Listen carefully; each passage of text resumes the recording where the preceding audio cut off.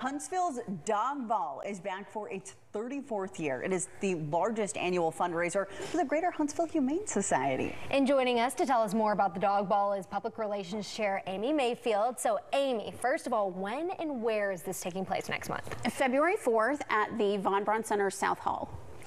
And let's talk about what people can expect if they've never been to a dog ball before. So the Dog Ball is basically a celebration of all things furry friends. It's a great night to come out and support the Greater Huntsville Humane Society.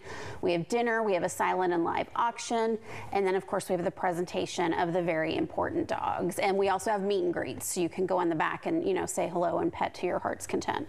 Oh, and this year's theme is all about puppy love. Yes. So tell us a little bit more about that. We typically hold the Dog Ball in February, so we really just decided to kind of zoom in on that. You know, it's close to Valentine's Day.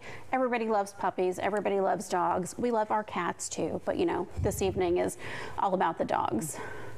And tell us about those VIDs. So VIDs are very important dogs, and they are the dogs that are presented at the Dog Ball. I always say it's a little bit like a doggy debutante ball.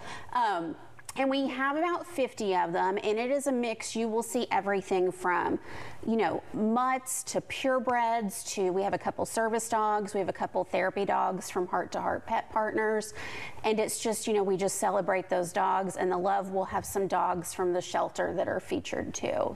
Oh, wonderful. So those dogs are adoptable. They are adoptable. Like, you can't walk out the door with them that night, but they we will feature, I think we're featuring 5 shelter dogs this year. Wow. That's wonderful. And this is a huge fundraiser for the Humane Society. So tell us a little bit more about what those funds go towards and why it's important to support. So it is the largest annual fundraiser for the Humane Society. And the Humane Society in 2022, they saved over 700, I don't want to mess up my numbers there, over 700 animals.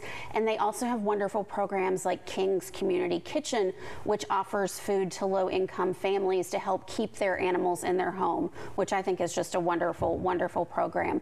And the Humane Society is also working on the first cat sanctuary in Alabama for cats that have some different, you know, issues that keep them from being with other animals. Wow. And what made you want to get involved with the Dog Ball? I have always had a soft spot for animals, and then in 2020 my English Mastiff Hector was a VID, and just seeing the event in person and seeing all the good they do and knowing just how widespread the work of the Humane Society is in the community.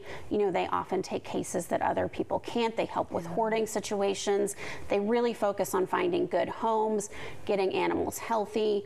King's Community Kitchen, I think, is just an amazing, amazing program. And so, you know, seeing it in person, I really just wanted to get involved and help any way I could. All right. Well, thank you so much for joining us. Thank you. And it is coming up. So anyone who would like more information, go ahead and take a look at your screen now.